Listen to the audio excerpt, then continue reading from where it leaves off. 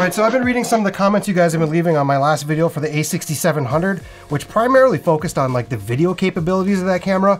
And you guys have been asking quite a bit, how good is this camera for photography? So I did show a few different examples of photography in that video, but today we're going to actually take this camera out. We're going to do an entire POV photo walk in New York City. I'm going to be bringing a couple different lenses with me. One is the Tamron 17-70. So the Tamron 17-70 is one of my favorite lenses for the aps-c camera because honestly that 17-70 is a perfect focal range for doing most photography and also video. The 17-70 is also a stabilized lens, so it'll get rid of those little micro jitters on your camera if you're using like standard stabilization. But mostly I just love that 17-70 focal range. It's a perfect focal range for doing anything like street photography. So the other lens we're going to bring with us, just because I have it, is the Sony 70-200. Now this lens is very expensive. It's a very professional lens.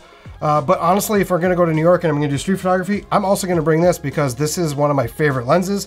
And if you can't get a good image with this lens, you might as well just stop doing photography because this lens is magical on this camera. So this lens's focal range equivalent is going to be about 105 to 300, so it's going to be very good for zooming in from long distances away. So before we get too far in this video, I just want to say the a6700 is a brilliant photography camera.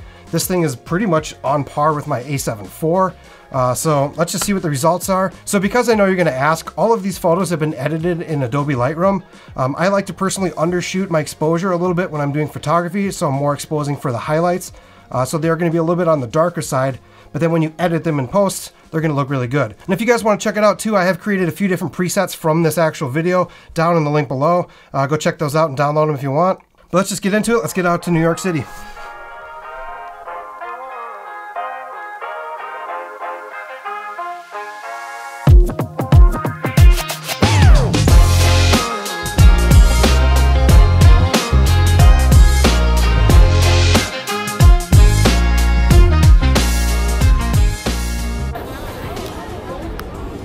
I've been using it to keep my metro card in for real.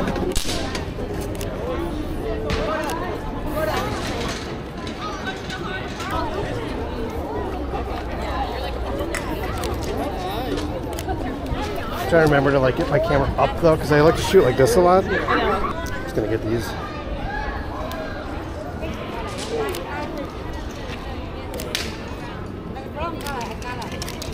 This guy.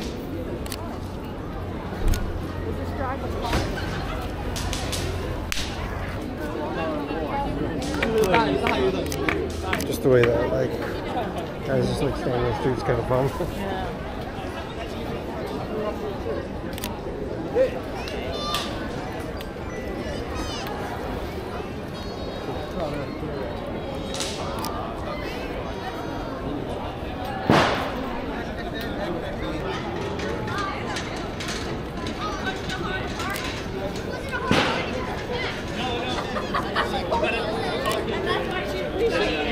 It looks like a proof of shooting on film.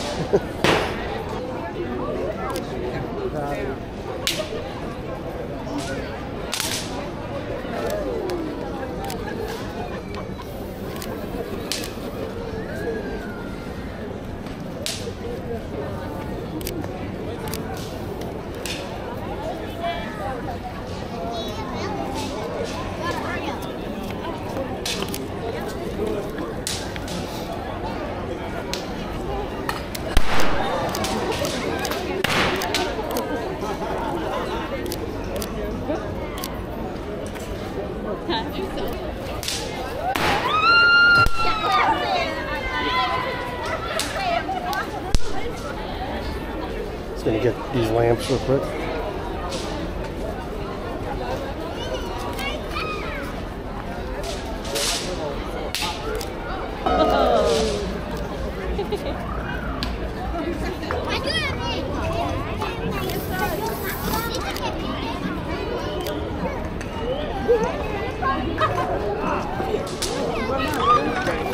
It's the big ones that like don't always work.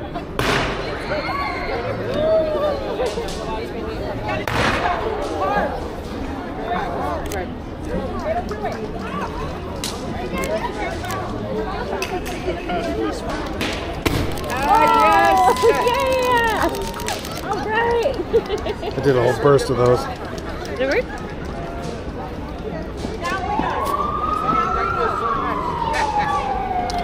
Oh, that's so cool.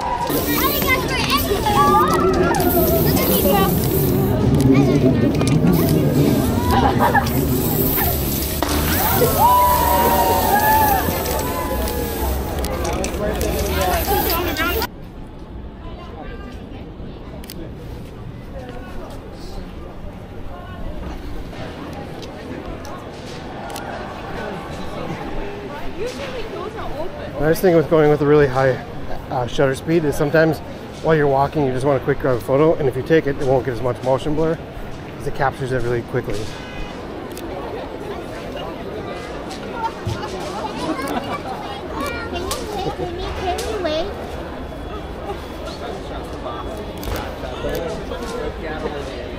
Is there a way to send that to a smartphone?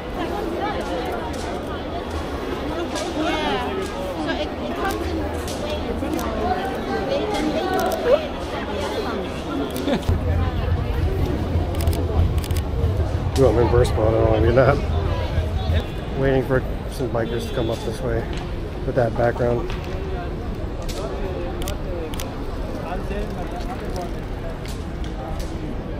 I'm just going full zoom in so I get that big compression in the background.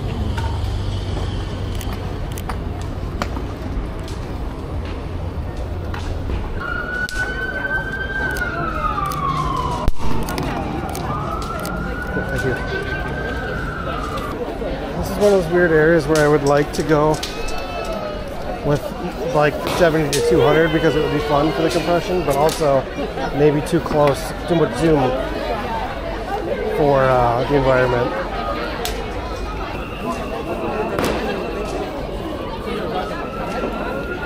It's gotta be slippery. I know.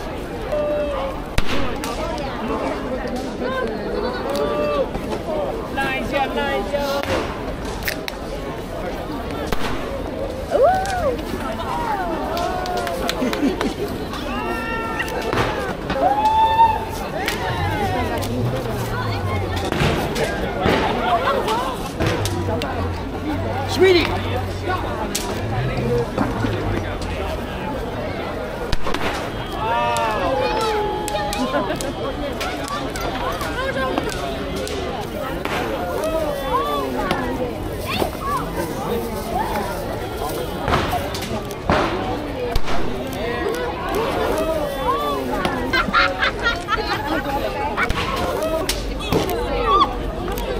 No, not in anyone's face. I got you.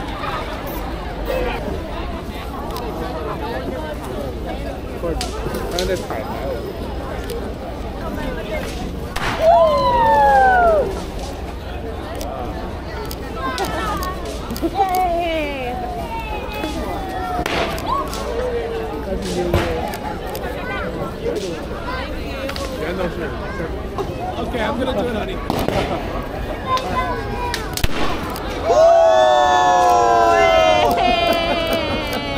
Thank you so much. I appreciate it. I just wanted to thank you. Thank you so much. It's fun. Happy New Year. That was fun.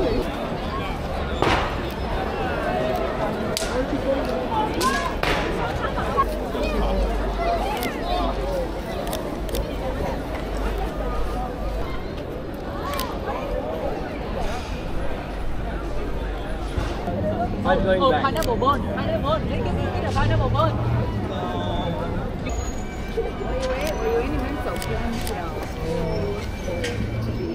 So we're on Canal Street. I'm going to attempt, we're using the 70 to 200 now, which is going to be 105 to 300 on this camera. I got this little tiny sliver of an opening down Canal Street, down the city. I'm just going to zoom that sucker way in on the compression and see what we can do here. Let me put this screen down here more.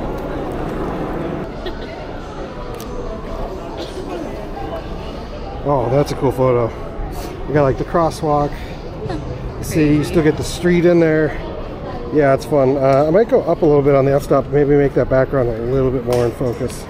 There's something just like really awesome about this lens though on crop body cameras. I know it's kind of a ridiculously expensive lens to be putting on you know, lower budget camera, but some of the photos I captured on this lens last year with the ZV-E10 in New York City are just some of my favorite photos I've ever taken. So this lens is just very magical on these cameras. Let's get this cop here.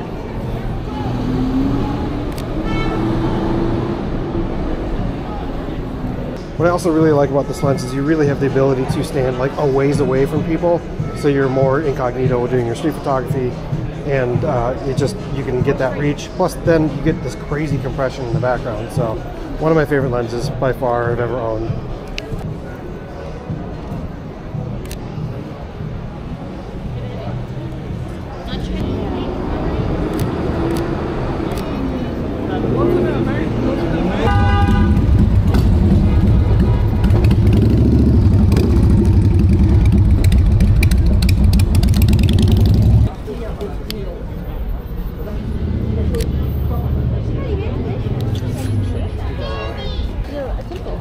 Oh.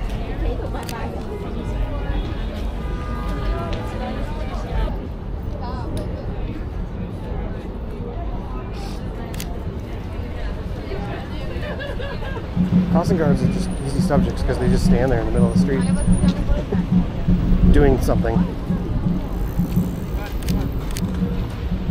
Which way are we going?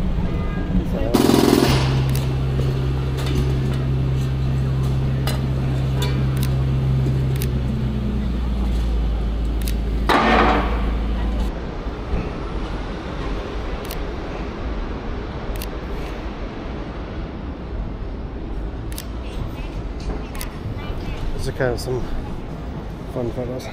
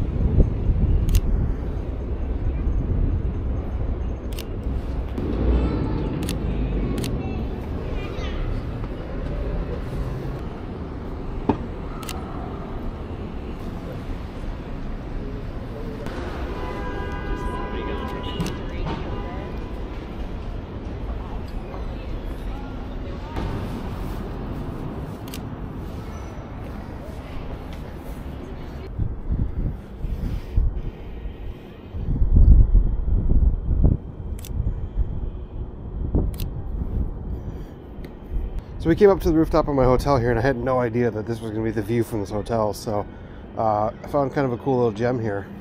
We're opening this thing up to about f11. I might go a little higher here just to get a little bit more sharpness in all of the image here. This is the Queensboro Bridge here. Yeah, this is a fun spot over here. Let's get the big zoom out and see what that looks like.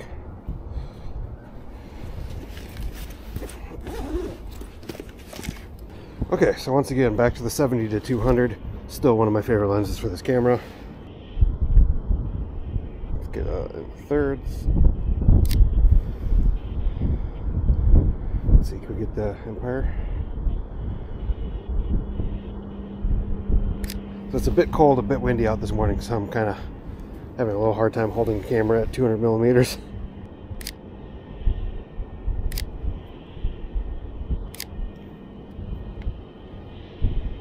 So if you guys are taking shots like this where you're getting like a wide angle shot of the city, it's best to go up to like something like f10, f11, just because you want more things in focus than you do out of focus. So unless you're specifically trying to like get depth of field with, like, let's say this bridge, and you want the city to be background more blurred, then yeah, go with like an f2.8, but definitely go higher f-stop when you're doing shots like that. So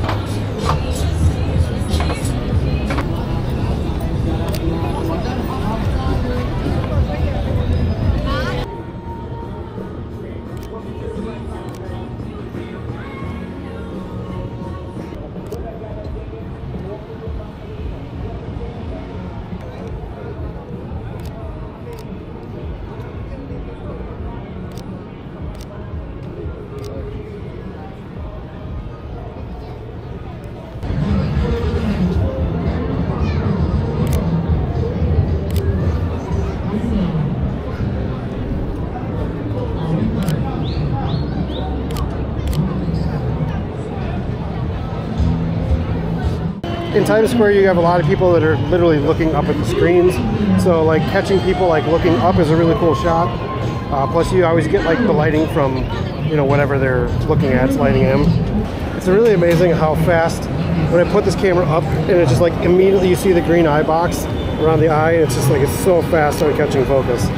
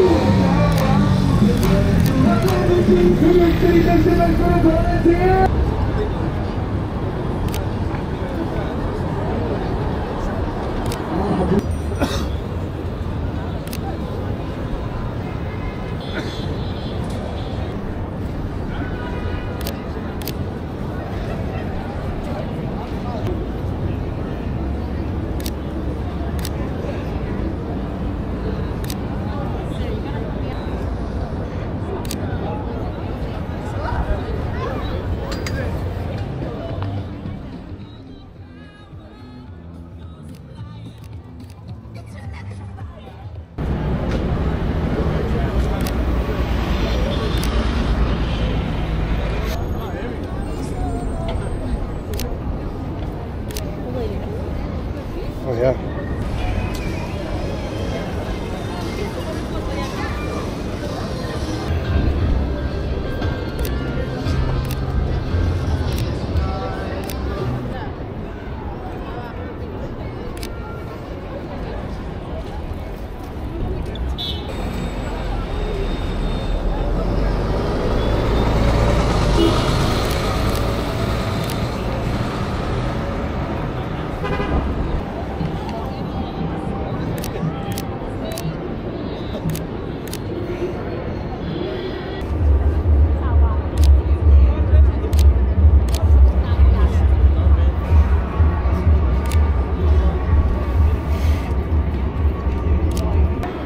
There's a cool blue Tesla right there. Maybe I'll get this guy while I'm waiting.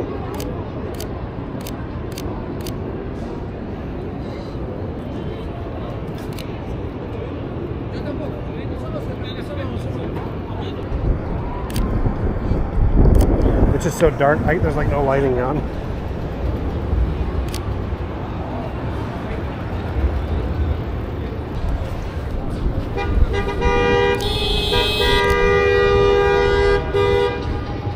All right, so that is the Sony a6700 from New York City. I had an absolute blast using this camera. It's super easy to use. And that autofocus system on there, I know I didn't talk about it much in this video, but the autofocus system on this camera literally has been taken from the Sony a7R5, which is a $4,000 camera. It is super fast, it is super accurate. It has human tracking, it has animal tracking, it has car tracking, plane tracking, train tracking, train tracking. And it also has insect tracking. It's amazing how well that actually works. The only one thing that I will say is that when you are in a big crowd of people, sometimes you do want to turn that like face tracking off. And I did have a little bit of problems with that. It's just when you have hundreds of people in the frame, it's always going to pick which it wants to. But it does have a cool feature in this camera that does have the face recognition. So if you actually set it to a person, it will give that person priority even if there's other people in the background. That's a really cool thing that you have on this camera. Now, as far as the actual quality of the photos on this camera, this thing literally is on par with my a7 IV. It's incredible. I mean, it's a 26 megapixel camera. It has new sensors. This is just an amazing camera. Like, I don't know what else to say about the a6700. It's amazing how far aps-c has come to making their cameras be very similar to their full frame counterparts. at half the price. So this camera comes in at like $1,400. It's an absolute steal for what you actually get in this camera. And then you also get the cool video modes with 10-bit and 4K 120. And I mean, having this camera as a content creator for photo and video is just, it's awesome. Like, I don't know how much more to say about this camera. If you want to spend like $2 grand or $3 grand, yeah, you can go up to one of those full frame cameras, but really you're not getting a whole lot more other than maybe like extra width, which you could also just get like a 10mm lens for this camera and still get that. So like I said before, you guys, if you guys want to check out the presets that I actually use when editing these photos, there's a link down below. And if you guys have any questions on like editing these photos and you want to maybe see a video on that, leave me a comment down below. There are a couple things I do with the kind of like New York City nighttime photos to get that kind of cool like cyberpunk look to it. So, and anyways, guys, if you have any other questions about this camera, please leave me a comment down below. Hit that like button if this video has been a help. And as always, guys, I'll catch you on the next one. Later.